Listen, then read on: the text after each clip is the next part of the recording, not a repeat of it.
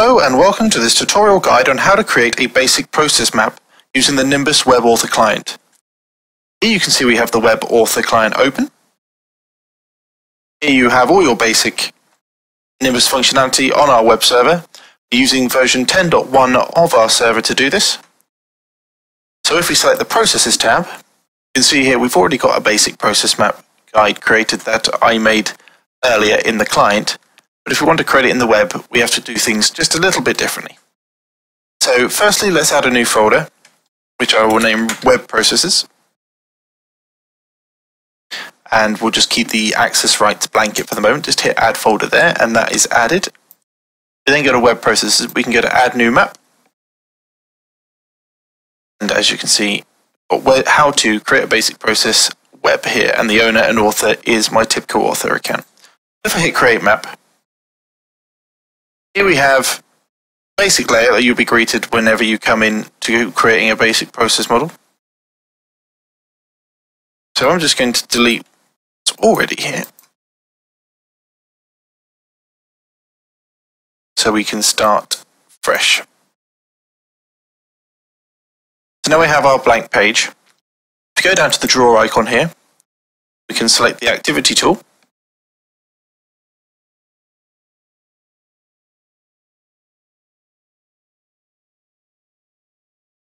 You've got this box, we can move it around here. This will give you the basic guide on how to create activities. So in this case, similar to my first, just follow the same model here.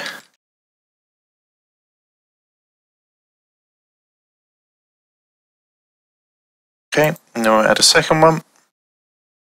Add a third.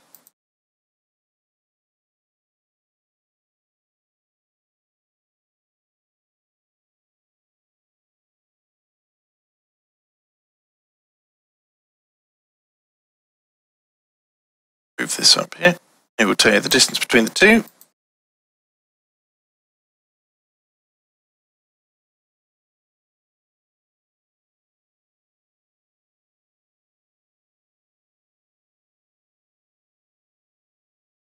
There we go, we can have it equidistant apart.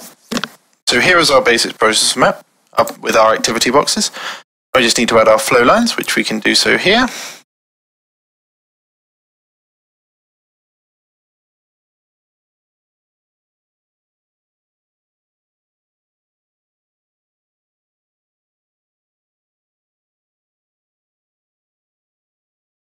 Add another.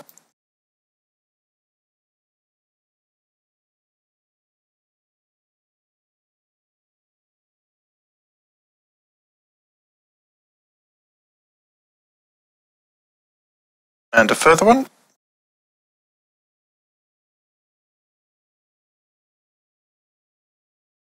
And finally, our exit line.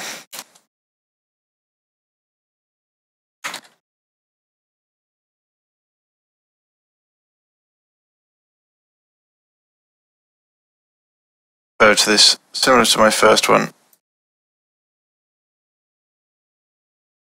Move this line about. I want it to come from the bottom line if I can. And there we go. And then I can add a reason why here.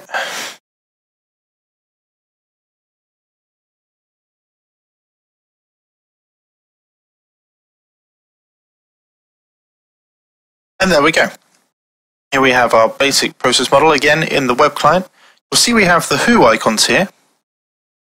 This is to add resources through, which we'll cover in a later video. But once you're done here, you can hit the save icon, which will save your process, and then done. Now I'll exit out. And here you are. So as we can see, we've got a small problem here where text is going through the line. So if we just select the edit diagram button, you can just move it slightly. So hopefully, and there we go. So that's all for this introductory guide on how to create a basic process in our web author client. Please join me in our next video where we will look at creating drill downs in the web author client also. So until then, thank you very much.